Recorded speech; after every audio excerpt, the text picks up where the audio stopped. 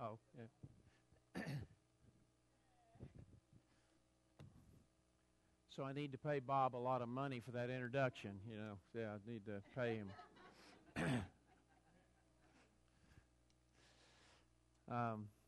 Thank you for letting me come, and I thank you for the opportunity to be with you and share, hopefully, a message that just goes with other things that you've been hearing already, and that it'll make a difference to you and just add to that in some way. Yeah, I thought this was a cute picture. Beautiful feet. We're talking about how beautiful are the feet of those who bring good news. I want to take you back to a story in the Old Testament. Hollis sort of gave you this picture last night that probably you all know and you all remember, but let's just remember an Old Testament picture for just a minute, a story.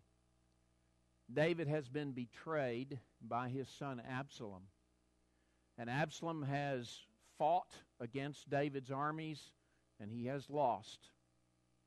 Absalom dies in the tree, as you'll remember. But how do you get news back from the battlefield to David, who was not allowed to go into the battlefield? You send runners, don't you? And there were really two men that ran. One of them didn't know that Absalom was dead. The other one did. But that's not really part of what I want to talk to you about. I want to talk to you about those runners. This one man wanted to run, and Joab said, no, let's send the Cushite. Let's let him run with the news. But then the one who wanted to run also said, let me run too. And so Joab let him run. He outran the other man and got to David and gave the report, but he didn't have the full report. And then here comes the second man with the full report.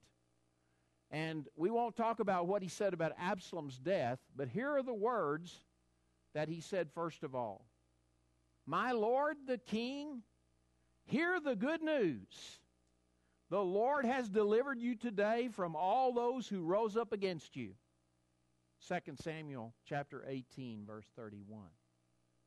So, as all the people in Jerusalem and Judah were waiting for news, have we won? Have we won? Are we going to go into slavery? Are we going to be stolen from? Are there going to be a lot of bad consequences of the battle?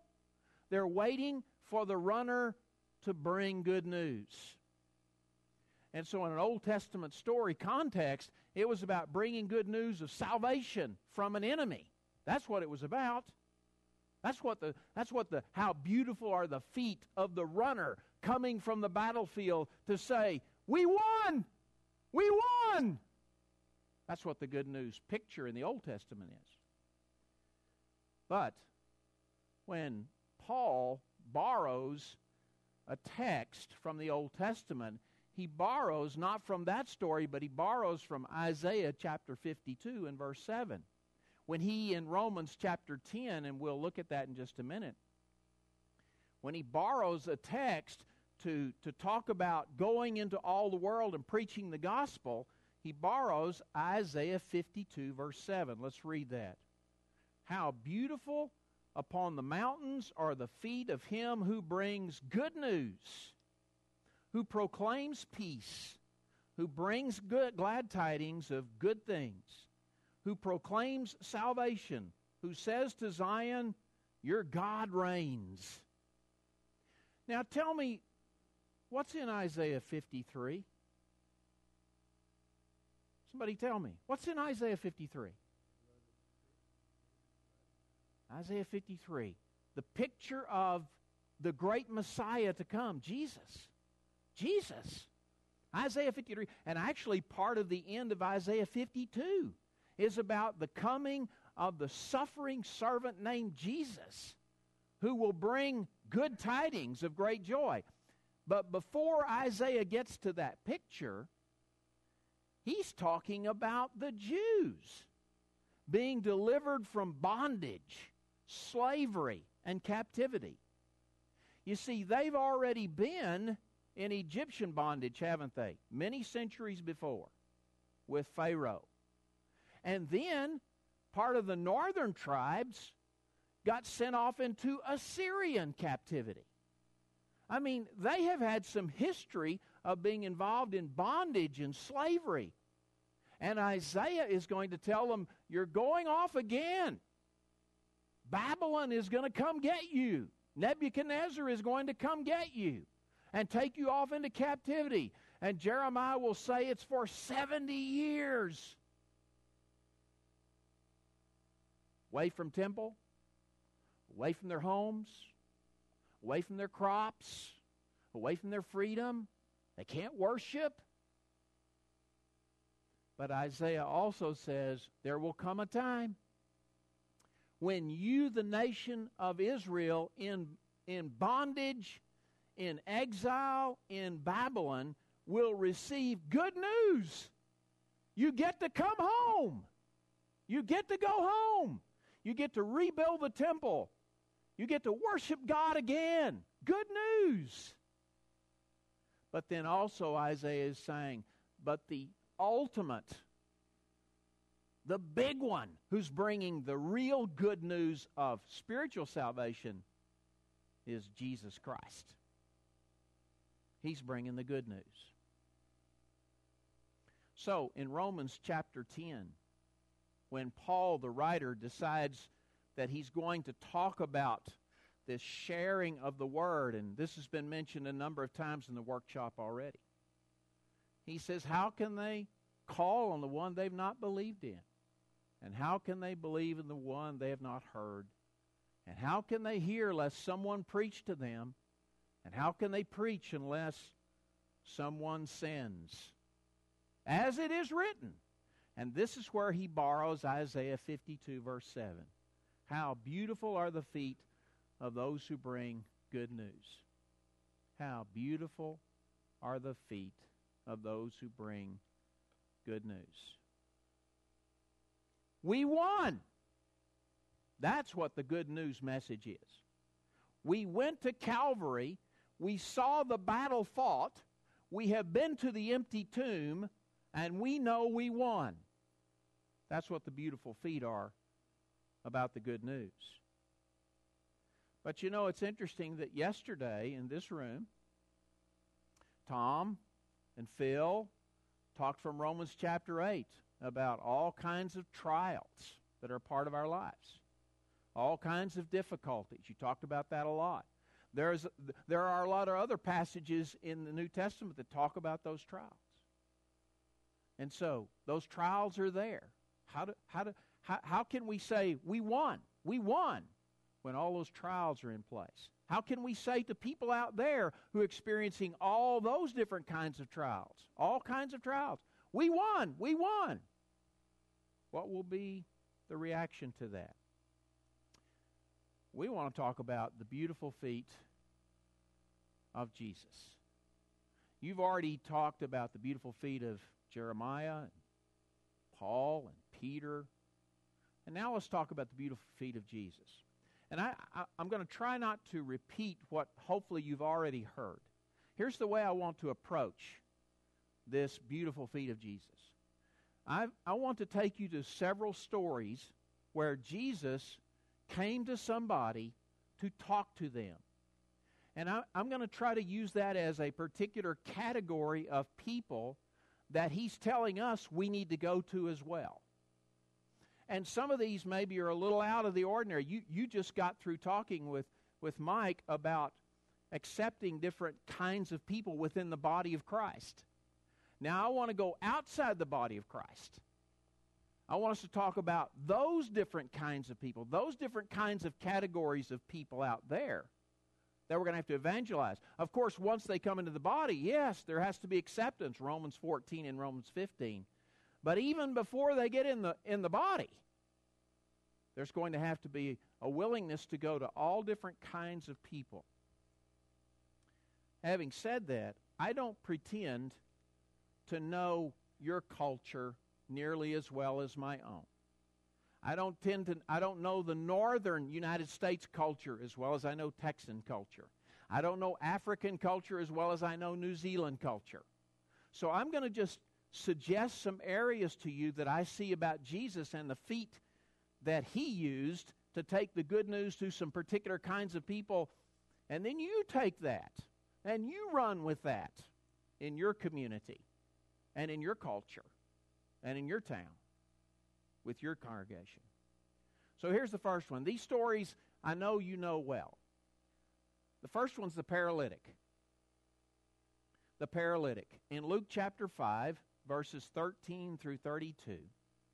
This is in a particular spot in Luke. You see, in chapter 4, he has been healing people, a lot of people. He even healed a mother-in-law. So we don't want to get into that, do we? He's healed people that are outcasts in that society. He has exorcised a demon out of a person. He's cast an evil spirit out of a person. Well, while he's doing that, right in the middle of some of those healings, at the end of chapter 4, I want to tell you what he says. One day early, Luke says it's early in the morning, he goes out on his own to pray. Now, Jesus is very popular at this point. I mean, he is healing a lot of people. He's helping a lot of people. And the people where he is probably think, well, he's going to stay right here.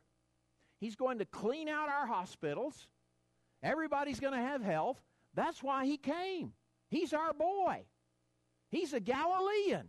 He's from Nazareth. He's our guy. Jesus goes out to a place all by himself and prays. And out of that prayer comes the following statement. When his apostles find him and say, "What are you doing out here? There are people in the city that are waiting for you to come and heal them." And Jesus gives this answer as a result of his prayer. He says, "I must preach the good news of the kingdom." Sorry about that. "I must preach the good news of the kingdom of God to the other towns also, because that is why I have come." So Jesus had to get to the point where he realized, I'm not just about helping people through their physical maladies, and their calamities, and their sicknesses. There is more to why my good feet, beautiful feet, are moving through Palestine. Why are they moving through Palestine? Just to lay hands on and heal somebody? Just to cast out an evil spirit? Just to help my mother-in-law get better? Jesus says, no. I've got to go to other towns because they don't just need healing. They need the proclamation of the good news. That's why I've come. Not just to clean out the hospitals. So, right after that, in chapter 5, he calls the first apostles. He says, let's go fishing for men. Don't fish for fish anymore. Let's go fishing for men. And then he takes them to the site where the paralytic is going to get healed. So what happens on that occasion? Just another healing? See, remember, this is a different town now. He's gone on to another town after he said, I must go preach the good news. He went to another town, but his reputation is that he's a healer. So, as you recall the story, the men can't get the man into the presence of Jesus so he can heal him. What will they do? What will they do? Tear off the tiles on the roof. Let him down. And they watch. Yeah, Jesus is going to heal him, right? Jesus says what? What does he say? You remember? Sins are forgiven. Your sins are forgiven. What? What? Your sins are forgiven? I thought he was going to say, get up and you're healed. He's going to say that, isn't he? But he wants to make a statement here. He wants to say, my feet are about the good news, not just helping people over their hurts. Not just helping people over their hurts. So, here's what I want to say. Right after that incident, along comes a man named Levi. He's a tax collector, you remember. And Jesus is going to invite him into his band. And some Jews are upset about that. And Jesus makes this statement. It is not the healthy who need a doctor, but the sick. I have not come to call the righteous, but sinners to repentance. You see, the Jews that were upset with Jesus for calling people like Levi were upset because they thought, well, we don't think those sinners, as if they're not sinners themselves, we don't think those sinners should be part of Jesus' ministry. We think that's ridiculous. We think that's silly. Those are outcasts. Don't have anything to do with them. Jesus says, the reason I go to them is because they know they're sick spiritually. And I'm the great physician, and I can help them if they know they're sick. But the Jewish leaders don't know they're sick with sin. They don't think they're not righteous. They think they're righteous. Jesus can't help them if they think they're righteous, and they're really not. Romans chapter 3 would say, how many are righteous? No, not one. How many are good? None. They think they're good. They think they're righteous. Levi and people like Levi understand, I need a physician. I need help. I need forgiveness. So when this paralytic comes along, here's my point. Jesus is saying, I'm not just about healing here. I'm about salvation from sin. Your sins are forgiven. Yes, take up your mat and walk. Which is easier for me to do, to heal or to pronounce forgiveness of sins? They're both the same for me. But why have I come? To preach the good news of the kingdom. So, let me get to the bottom line here. What I want to say about this is, as Jesus' beautiful feet went to different kinds of people, he didn't just help their hurts, did he? He has to get the good message of the kingdom to them so that they can be saved from their sin. Now, in the Lord's church, I've always seen the tension for my many years in the church. I've always seen a tension between, well, how much benevolence do we do and how much evangelism do we do? And it would go back and forth. Should we do one or the other? Should we do both? How much should we do of each one? And my point is this. Are we Red Cross or are we Christ Cross? Is there anything wrong with the Red Cross? Of course not. But what business is the Lord's church in? Okay? So, when you go, as your beautiful feet go, you too, and as churches, we too have to find the balance between helping people in their trials and tribulations and making sure they get the good news. Sometimes in the church today, it's like we've swung to the other extreme. Let's just go help people over their trials out there, and there's no message connected to it. There's no message of salvation. Jesus was caught in that too and said, I must go to other villages because I must preach the good news of the kingdom, because that is why I have come. When he sent out his apostles in Luke chapter 9, he told them to do two things. He said, I'm giving you power to heal and make sure you herald the good news. And that's our charge too, is it not? To do both of those, because often they're connected. It's not that they're disconnected. It's not that Jesus stopped healing and started only preaching. It's not that he only healed and never preached. It is the combination of those two. I charge you, I charge us, when our beautiful feet go out there to share the good news, that we make sure that we've got the message along with the healing. Don't go to one extreme or the other. Be where Jesus was as a church. Be where Jesus was as an individual in regard to those two things. Does that make sense? Is it coming through? See where I'm going with that? Okay. All right. Here's the second guy I want to talk about. A rich young ruler, Luke chapter 18. I picked this one because, well, I'm not going to tell you yet. Luke chapter 18, a certain ruler asked Jesus, "Good teacher, what must I do to inherit eternal life?" And Jesus turned around and said, "Be careful whom you call good." Do you hear the word good a lot? Well, he's a good man. Well, she's a good woman. Well, they do good things. Good, good, good, good. It's a word that's used in our society a great deal. And what does that really mean? What are we saying when we say that? I'd like to investigate that for a minute. Because Jesus runs into a lot of what we would call good people in his ministry. He doesn't just deal with all the bad people. He deals with the so-called good people too.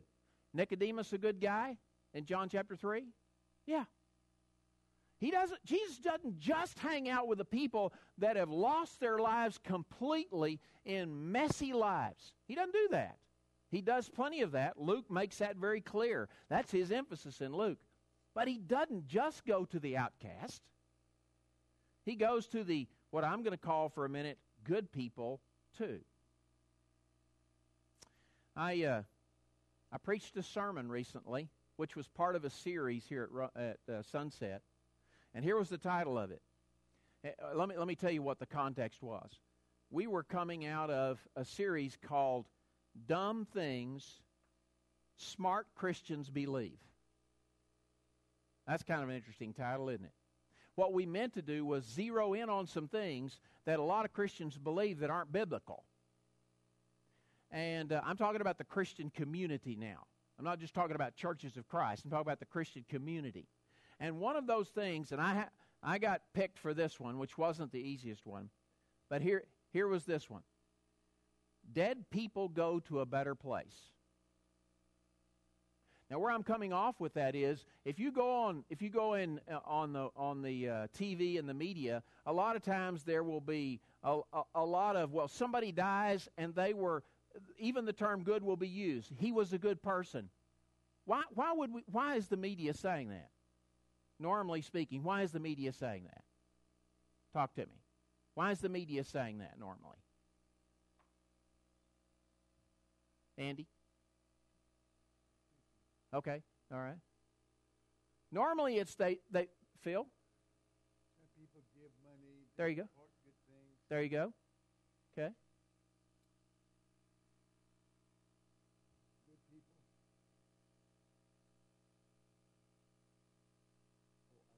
He's signing for his wife. Okay. Mike, a lawyer, illegal people that illegal, a good citizen. Okay, good. Exactly. Those are kind of the good people of our society. Good people.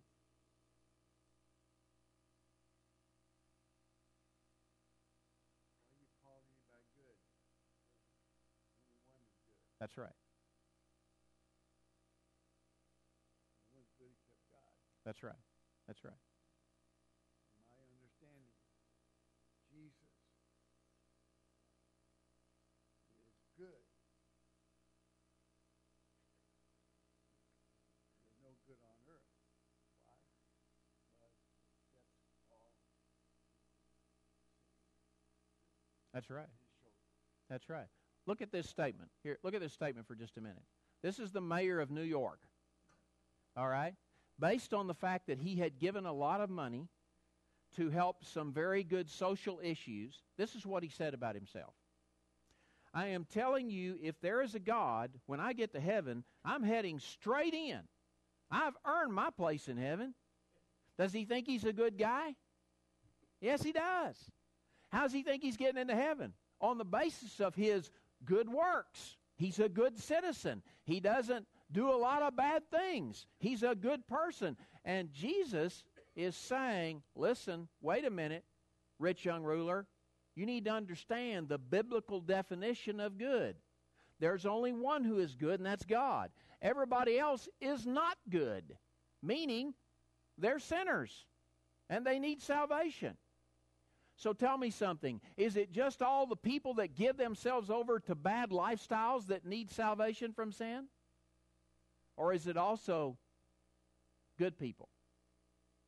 Yes, it's good people too. And the reason I'm saying this is there is a lot of emphasis today, and Luke makes this case. We need to look for people whose lives are messed up, because oftentimes their receptivity, their willingness to hear the gospel is greater than those who are living this pretty good lifestyle feeling self-sufficient. That's true. But that doesn't mean that the good people don't need the message too. Don't neglect the good people is what I'm saying.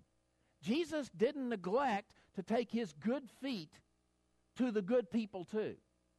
His beautiful feet to the good people too. Were they always receptive? No, they weren't. So, my point is this. Don't forget the so-called good people. Don't forget the rich young rulers. By the way, I'm one of those good people. I grew up in a good home. Okay? I didn't do a lot of bad stuff as a teenager. I wasn't a thief. Okay? I was obedient to my parents. When I got into adulthood, I was a good citizen. I paid my taxes. Do I need the good message to be saved, though? Of course I do. Of course I do. And by the way, I was receptive to that message. So as you go out with your beautiful feet, take your beautiful feet to the good people too.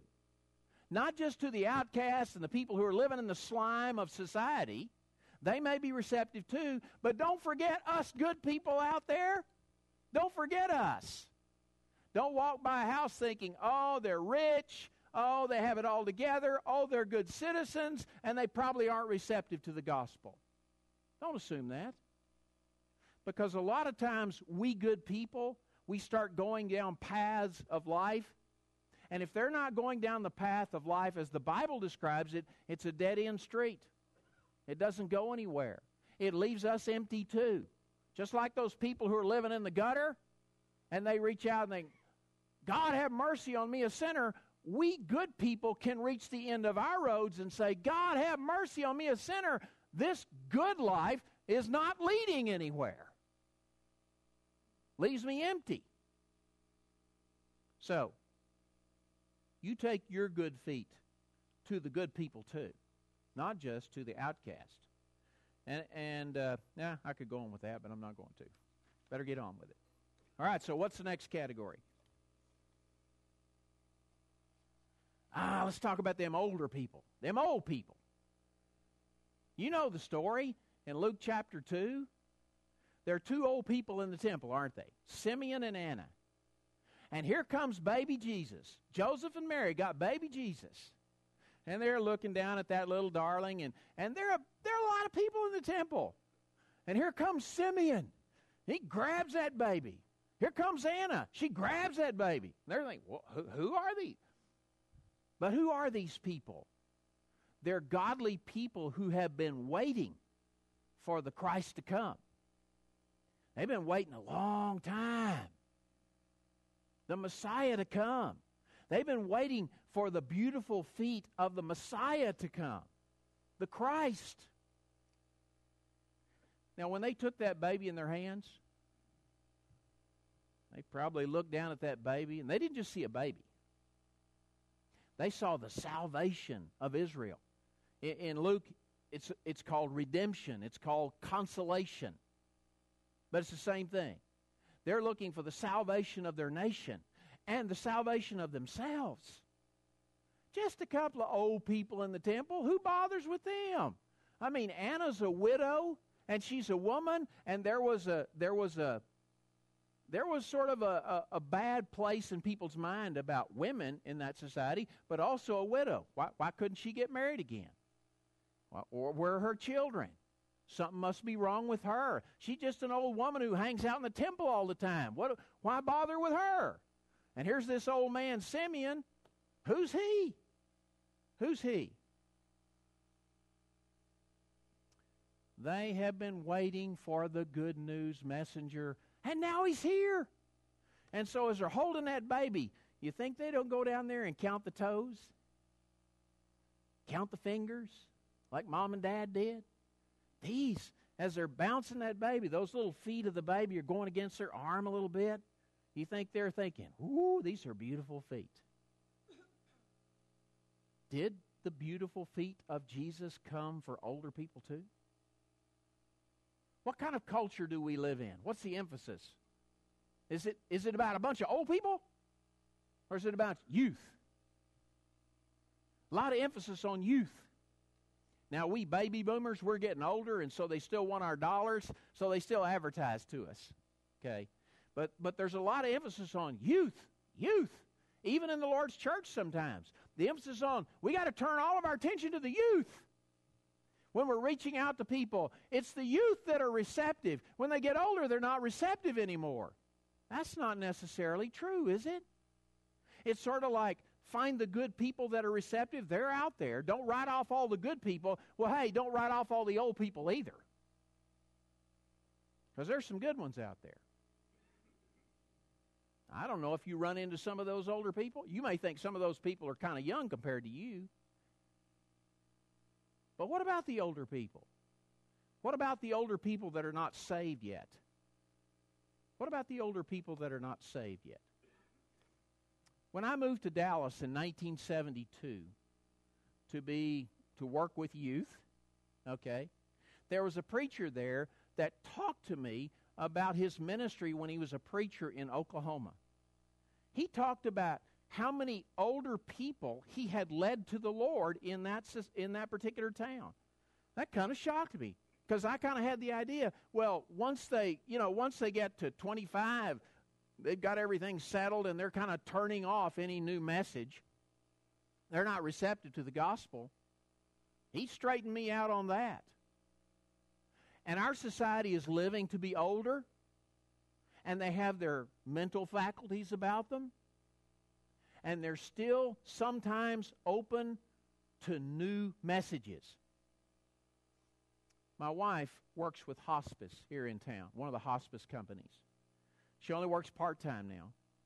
But she used to tell me when she'd worked full-time with them, she would come home from visits that she would make. And she would talk about people who are on hospice that know they're close to dying. And a lot of times they are going through their life choices. A lot of times they weren't good life choices. And they're looking for a way out. They don't know what it is. They're sad. Sometimes they're mad. Sometimes they're mean. It's all kinds of different reactions. But here's my point. There are some Simeons and Annas. There are some older people in your places that are still receptive. I mean, I'm looking at some older folks here. You're still learning. You're still receptive to God's message when you hear it. Are there others out there that aren't even Christians yet that are open to that message too? It's not just the young.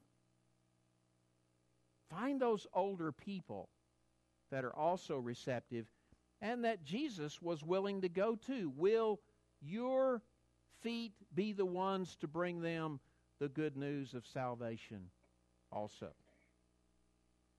Find them. By the way, I'm not very good at that. Sometimes we have to learn where they are. Sometimes they're in nursing homes. Just because they're in nursing homes doesn't mean they've all lost their faculties about themselves, have they?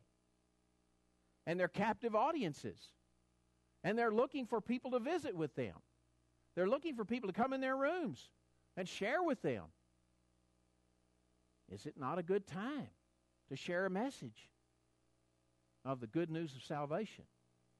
Don't overlook the old people. Don't overlook the good people. Number 4.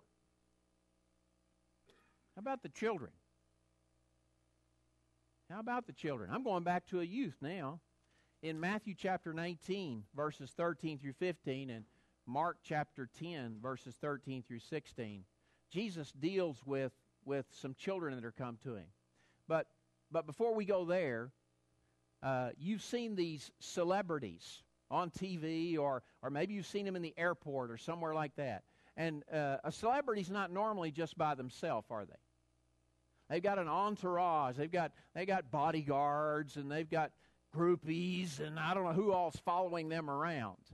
They're not by themselves. Here's Jesus with his 12, with the 70. I mean, Jesus is a celebrity.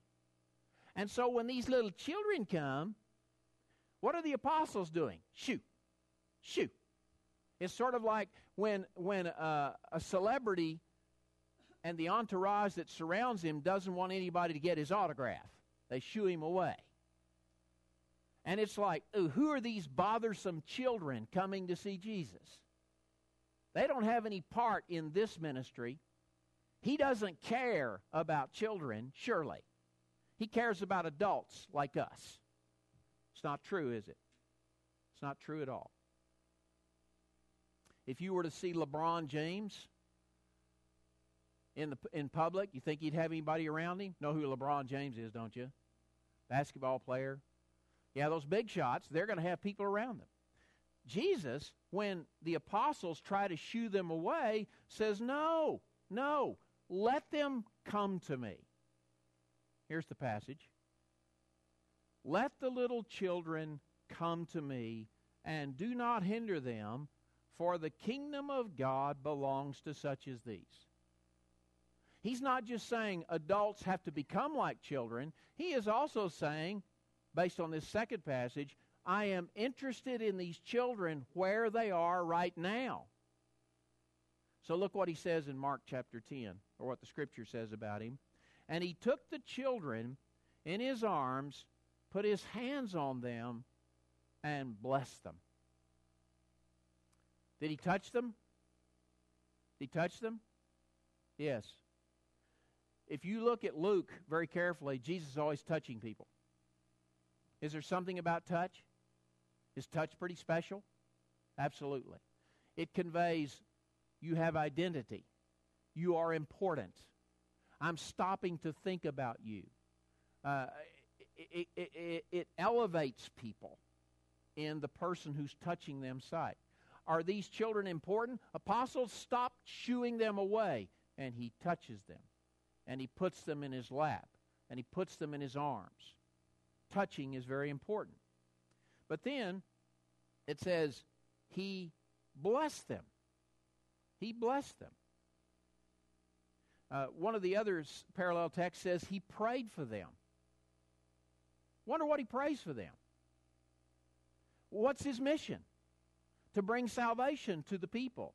What's he thinking about these children? They're going to grow up in all kinds of homes. I might not see them again while I'm on this earth. What do I wish for them? What do I wish for these children? That they grow up someday and hear the message. That they will remember that this man whom they hear the message about when they get to be an adult was the one who took me into his arms. They experience the love of Jesus. And hopefully that sticks with them, and when they get to be an adult, they'll be receptive to the message. Were the children important to him? Indeed, because he's thinking about the future. He's thinking about little ones, some of whom can't hear. Some can. Let me give you a couple of examples of how important I think this is. I'm in New Zealand as a missionary in the 1980s. And we have a student in the Bible college there. I was teaching in a similar Bible college there. And this young man came to me and said, none of his family were members of the Lord's church. I said, how did you become interested in the Lord's church? He said, early on in my neighborhood, I got this flyer, this brochure about a vacation Bible school. He went to 2 or 3 vacation Bible schools just for fun. It was something to do during the summer. And now, because when I got older and I started thinking about what do I want to do with my life, and I'm not finding purpose in my life, he remembered that church who cared enough about him to put that VBS on. Now, you're looking at one who doesn't like VBSs very much, okay? But I wonder how many people, how many children have grown up going through our VBSs who are members of our community. I'm not talking about our own children right now. I'm talking about from the community who at some point when they got older said, hey, I'm checking out that church. I'm checking out why those people did that for me. Now I'm going to come back to the church setting for just a moment. Even in the church setting, our children are so important, so important. We've kind of adopted a particular family around here because they actually adopted us. They have 3 children. We've been hanging out with them, I guess, for, 4 years or so. And we've watched their kids grow up, and we're around their kids, and they expose them to all kinds of older people. And so they have lots of grandfathers and grandmothers in this congregation. And yes, that's not to say they don't hang out with their own age too. But these parents have said, we know how important to our children it is to be exposed to and around godly people. I think it's going to make a difference in the choices they make ongoing through life. Yeah, their parents are the most important people in their life. But I think those kids are going to grow up and remember all these people in the body of Christ that love them. They come up and hug everybody on every Sunday morning, So I'm saying to you, within the body, don't neglect the children, but also we're talking about beautiful feet to the children out there. You look like you're an older culture. I know in the hearing church, we're an older culture in most places. Where are the children? What will we be like in 50 years? What will you be like in 50 years? If we just minister to the old people, if we neglect the children, we got to find ways to be people of beautiful feet toward the children of our communities. And hopefully they'll make those choices. Were you guys around in the bus ministry days of the 70s? Were you around then? Man, we reached out to thousands and thousands of children. Some of those became Christians. I'm not suggesting we go back to the bus ministry. I don't even know. But you got to find beautiful ways to get to those people. Here's the last one. Oh, let me say this in passing. This is what I call the John the Baptist principle, this children thing, because these children are like John. Our ministry to these children is like John the Baptist. John the Baptist did not get to see Jesus fulfill his ministry, did he? Altogether. I mean, just before he dies, he's sending a messenger to Jesus to say, are you the one? He's about to have his head chopped off. He doesn't even know if his ministry has been fulfilled. He's told by Jesus, yes, I am the one. And so maybe he went to his death thinking, yes, okay, my ministry is fulfilled, but I didn't get to see it all. A lot of us are going to go to our deaths before these children that we're raising up become the church of the future. But we've got to have enough love for the next generation, not just our church, not just what we like, not just what's good for us in this generation while we're alive, but also that next generation. What are we going to leave behind? I call it the John the Baptist principle. Okay, finishing up here. Let's talk about the centurion, last one, in Luke chapter 7. Is he a Jew? No, he's a Gentile. The Jews like Jesus going to Gentiles? They like that? They're not crazy about that at all. But they do like this guy because he's given money to build their synagogue. So they like him. But the centurion is also concerned about his slave. So here's a Gentile, and he's concerned about his slave, and Jesus has basically said, I have come to Jews only in my ministry. So does Jesus stop right there? Does he say, I'm not getting outside the boundaries that I've established for myself? No. He ministers to the centurion, and he heals the servant. And that was a Gentile and a slave. Now, to me, it all kind of comes together at this point because I see Jesus reaching out to all kinds of people, all classes. That's really it, isn't it? He doesn't have this narrow focus of people that he's ministering to, that he's just zeroed in on, and he's not going to be the beautiful feet to anybody else. He's gone to a Gentile, he's gone to a slave, he's gone to children, he's gone to older people, he's gone to younger, he's gone to the good people, he's gone to the slime. He's gone to all of them. I suppose that's where I want to end up, because it's reflected in Jesus' statements. Just as the Son of Man did not come to be served, but to serve and give his life for a few. Did I read that correctly? For just a few? For many. How many are many? All. All. Matthew chapter 26, 28, when he's taking that Lord's Supper, he says, "This is my blood of the covenant, which is poured out for a few?" No, for many, for the forgiveness of sins. 1 John chapter 2, skip to the second verse where it says, "He is the atoning sacrifice for our sins." Oh, speaking of Christians, he's our atoning sacrifice, but not for ours only, also for the sins of the whole world. And that's children. Not that they're lost while they're a child. I'm not saying that. That's for everybody. We're talking about the Great Commission here, aren't we? We cannot say, you know what, I'm this church, and I'm just going to focus on this group of people through this lens. I don't think we have that choice if we're going to be like Jesus. We are the beautiful feet of Jesus, carrying on his work, his message, his healing and his heralding to all kinds of people. Whether we're comfortable with that or we're willing to get out of our comfort zone. I'm young, he's old. We're going to cross those barriers? I'm deaf, he's hearing. Are we going to cross that barrier? I'm old, he's young. Are we going to cross that barrier? I've come out of a very bad lifestyle, and I'm a Christian now, and this person's grown up in a wonderful culture, but they're still lost. Am I going to cross that barrier? Am I the beautiful feet of Jesus?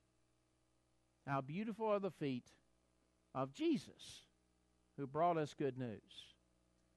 And then here are our beautiful feet to go into all the world, to all kinds of people. And so I guess I want to leave you with this note. I don't want this just to be kind of a generic, we got to go into all the world kind of thing. I want you to think about the areas where you personally, where you as a church, where you as a culture, have we excluded any groups that Jesus wouldn't have excluded? Have we narrowed our focus so much on particular groups that we have excluded other groups? Or we need to zero in on certain groups that we have neglected in the past, so that all within our hearing voice and all within the ability of our feet to trod hear the good news of salvation. Thank you.